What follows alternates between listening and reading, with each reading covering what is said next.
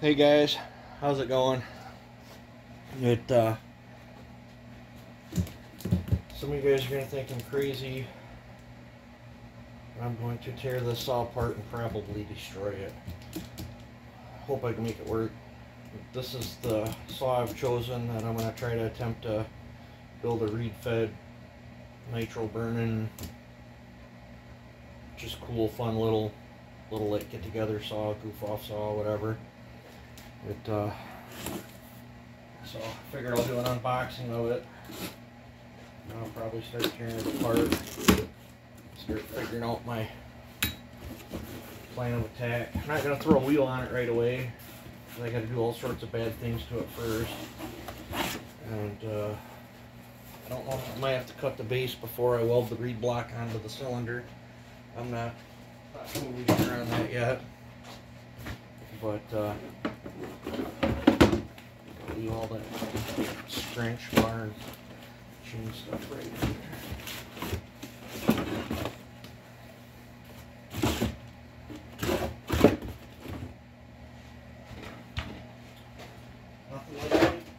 Nothing like a brand new saw.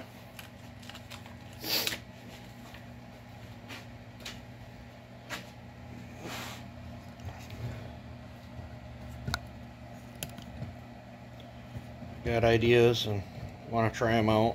Just seem to make more sense to start with a fresh canvas than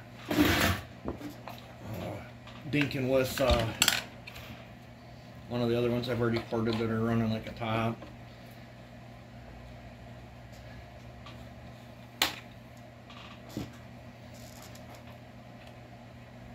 I'll probably throw these parts in.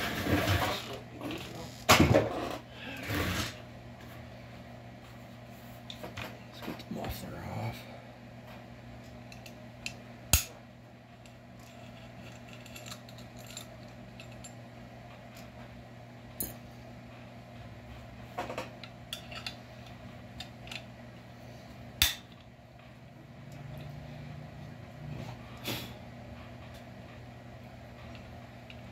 I think this is going to be a pretty fun, cool project if I can make it work. Not quite sure of all the details on how I'm going to do it. I was going to try a 372 carb or a 660 carb. I ain't quite made up my mind 100% yet. I think I even got an 070 carburetor floating around somewhere. Let's go. I'm probably going to put a pipe on it.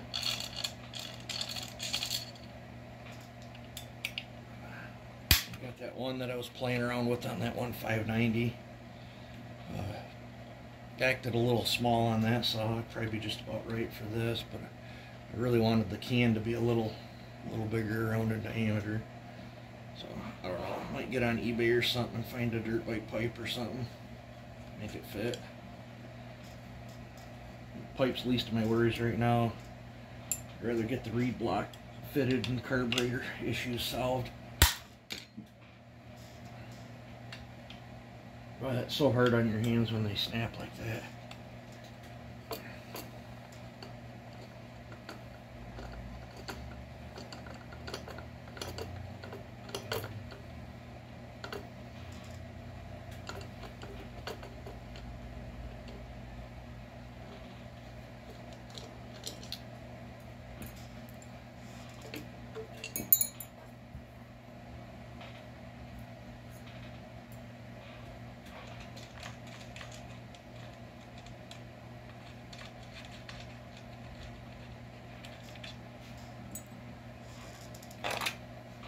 I don't know why they should fold them back like that when they put them in the box. They always tuck them under.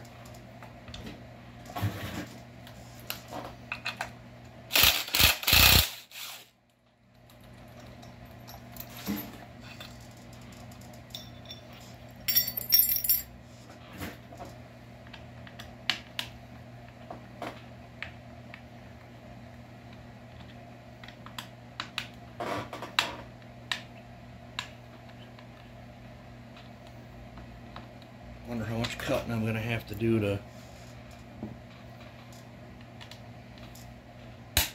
make all that fit.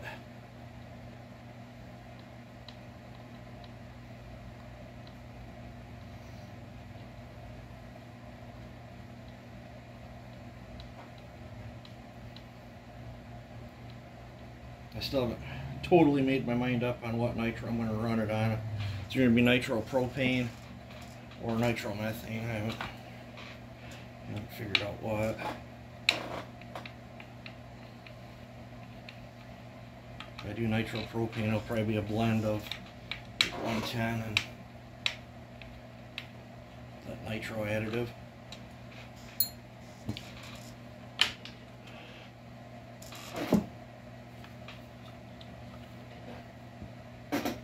These are such good little saws.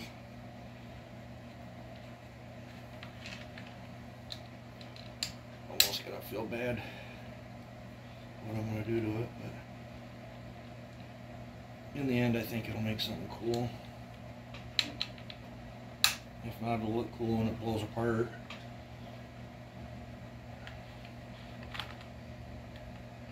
But I chose one of these for one, they're one of my favorite platforms. Two, they're cheap. I mean, you can get this saw brand new. I think it's like 370 bucks with an 18-inch bar. And I think you can get them even cheaper than that if you don't want a bar. And I think they got like dealer days. And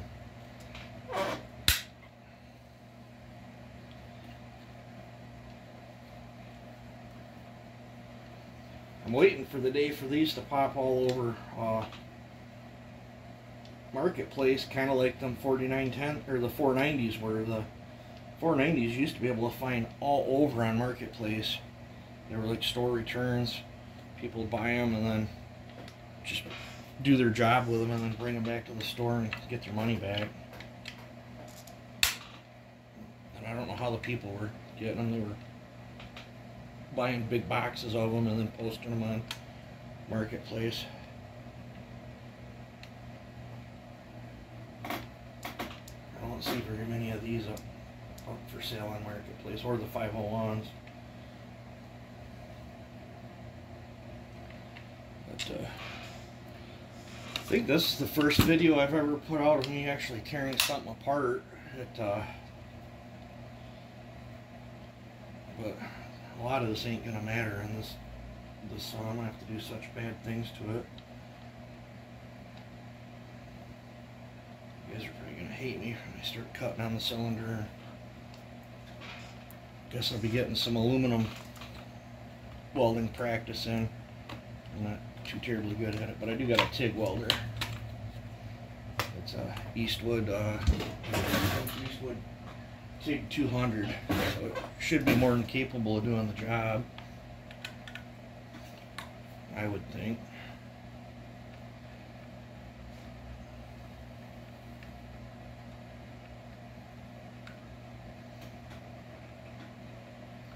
I'm not even sure what numbers I'm going to run at them. Going reeds, I'll probably run a little bit more exotic numbers than what I normally do. I'll have to cut all the intake timing out, probably have to cut some holes in the piston. Which we'll cross that bridge when we get there.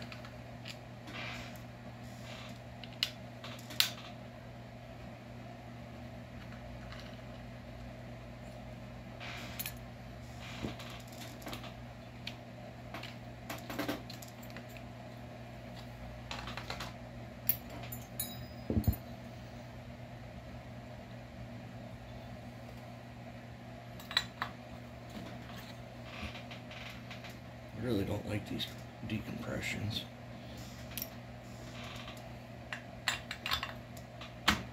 When I'm out of the bolts, I need to get back to the hardware store so I can make them decomp plugs like I was doing.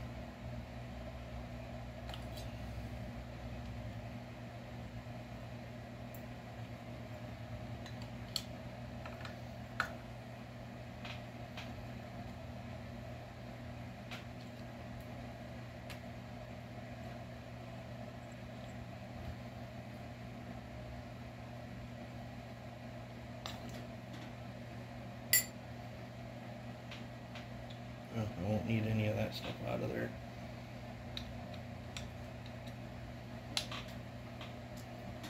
Not quite sure how I'm going to do the throttle linkage yet either.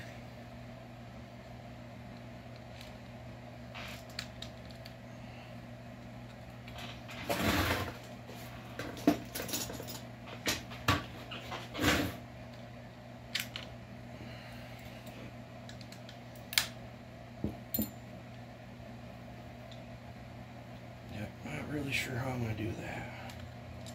In fact, I don't even think I've ever had the throttle linkage apart on one of these to even know what they're made of in there. But I imagine I'll have to build some sort of rod, probably out of something, bicycle spoke or something. I'll figure it out.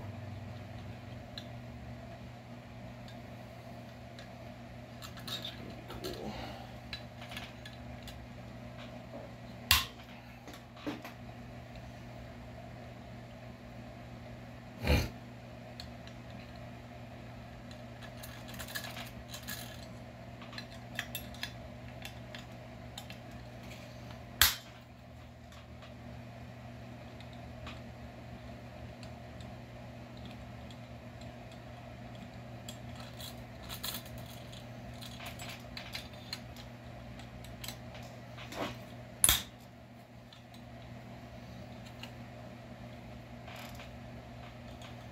I don't even know if I'm going to run a choke.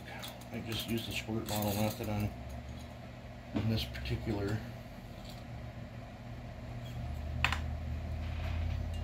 You guys just watched me take this out of the box. I think Echo test runs these from the factory. Pretty sure they do.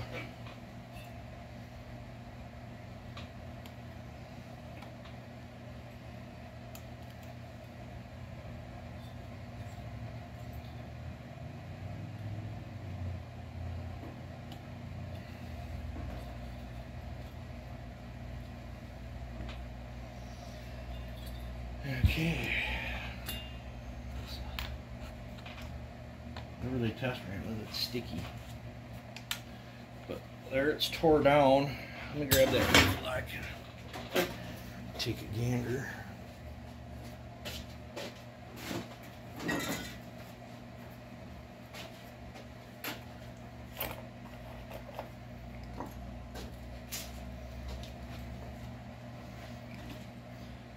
Now this is a reed block that I bought off eBay. I bought this one too, but this is way too small. I don't want to dink with that. That's way too small of a one. But this one's got 4 little reeds. I'll have to do some cleanup and port work in here. Really wish this piece was aluminum. I can't control that, but I'm going to cut this horn off and put this on here and attempt to weld that baby on there. I think it's gonna work out good. And then I'm going to cut all this off, and what's cool about this is where these threaded holes are, it's the same distance. Oh, it's the same distance as like a 660 carb or 372 carb, so I can put a much bigger carb on there. What I'm going to do is I'll either build a whole new piece that's thicker out of aluminum to bolt the carb to, or I might just use this one and just cut this off and then machine out this center to the size of the butterfly. And then when the reeds are in there, I'll probably just goop this. I'll probably have to tap these outer holes and drill these out just a little bit bigger to, I don't know, I ain't gonna be able to do that either. Carb won't bolt up flush to it then. But if I goop it, just them 2 outer bolts, I'm sure there's more than enough surface area there to seal that. But that's my plan. I will probably have to cut my base and get my squish set first. With that welded on there, I don't know if I'll have room with that swinging around in the lathe or not to cut the base, and I don't want to end up in a situation like that. So I'll probably cut the base and get my squish figured out, and then cut this horn off. Probably everything I can think of to get that out of my way, and then attach that to it. And I guess if I don't trust my welds, I'll probably smear JB weld all the way around them too, just to ensure I don't end up with an air leak. But I'm going to have to cut the port down and up, and I'll probably have to cut some timing out of the piston skirt and put some holes in the piston.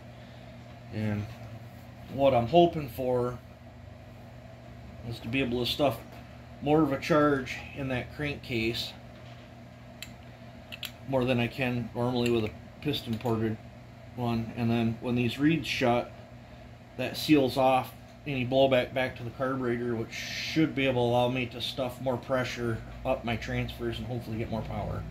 That's the plan. I'm going to stop this video here because I'm going to go get me something to eat, and then I'm going to come back, degrease this thing, and get it set up to cut the base. So you guys have a good one.